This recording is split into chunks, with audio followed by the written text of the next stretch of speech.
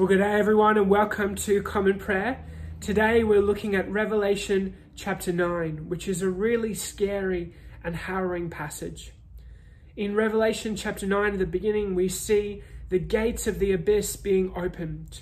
The fifth angel comes forth and he blows his trumpet. Trumpet blasts were used in the army to prepare the people for battle.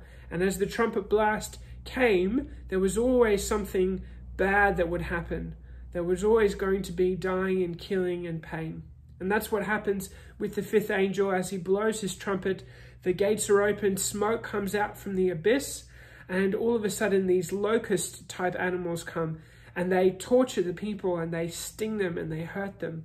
They torture them, but they don't kill them. It's a really horrible thing to happen to anyone. But we see that they attack only those who are not sealed. They're not sealed by the Lamb. In other words, they're not the people of God. They haven't turned to God. Instead, they work against him. They haven't gone towards the light. Instead, they've run away from it. Next, in the second half of the chapter, we see the sixth angel blowing his trumpet. The sixth angel sounded his trumpet, and I heard a voice coming from the four horns of the golden altar that is before God.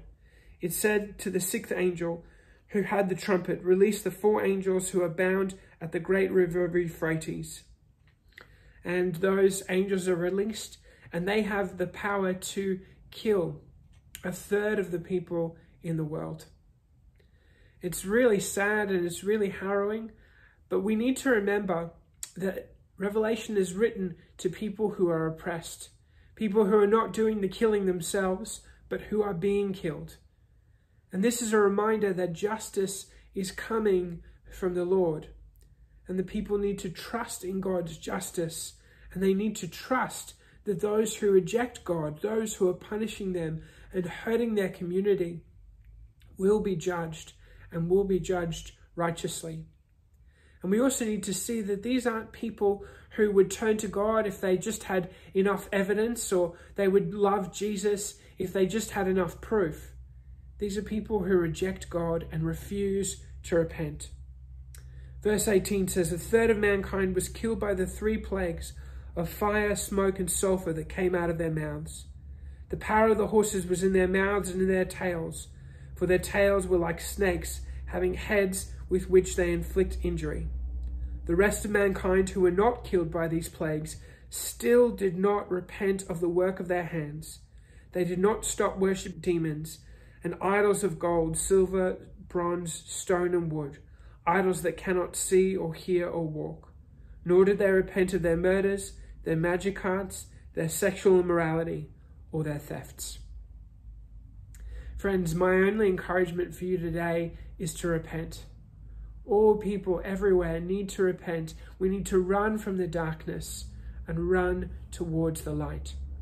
Repentance is a sailing term. It talks about a sailboat changing its direction and sailing in another direction.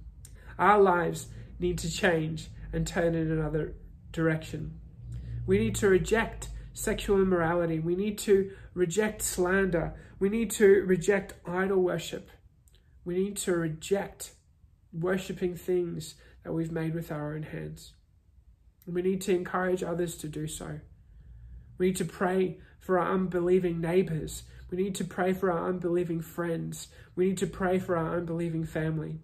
And we need to share this news, which is essentially good news, although it's so harrowing, that God will judge the earth. God will set all wrongs right. And those who refuse to run towards the light will be judged. And those who run towards the light will be gathered in God's arms and redeemed. And so, friends, as you go about this important work, my prayer for you comes from Thursday morning prayer, and it says this: "O Lord Jesus Christ, who at your first coming sent your messenger to prepare your way before you, grant that the ministers and stewards of your mysteries may likewise so prepare and make ready your way by turning the hearts of the disobedient to the wisdom of the righteous, that at your second coming to judge the world, we may be found an acceptable people in your sight. For you live and reign with the Father and the Holy Spirit, one God, now and forever. Amen. Well, have a great day, everyone. Keep repenting and encouraging repentance, and we'll see you next time. God bless.